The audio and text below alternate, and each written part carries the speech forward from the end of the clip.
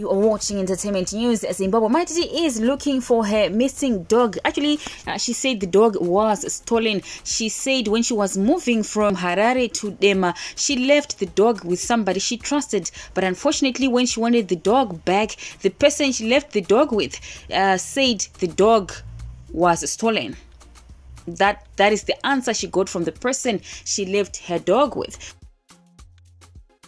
So Mai Tt is appealing to you all to assist her in looking for her missing dog. I'm sure most of you know this dog called Sassy, and she's always with this dog most of the time. She said her kids love this dog so much. She said she has been with this dog since it was so little, and she's very much attached to this dog. So she is looking for this dog, and she will reward you. Mai Tt says she will reward anyone who will find her dog. So if you see this dog, Mai Tt's dog Sassy, contact Mai Tt. She is looking for her dog.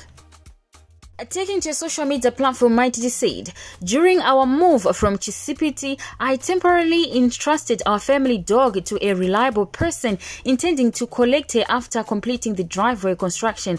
Unfortunately, when I requested her return, I was told she had been stolen. I now appeal to anyone aware of Sassy's location."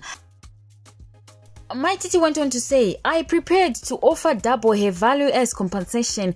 Her absence is deeply distressing my children, as she is an integral part of our family. We eagerly await Sassy's safe return. I will pay double the amount. You don't know what she means to us. Whether she was stolen or sold, please return. I will double the amount. Contact 0773 633 381.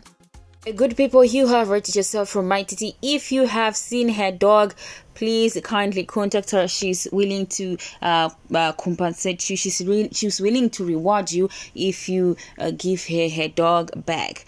Good people, this has been Entertainment News for Zimbabwe. Till next time, goodbye.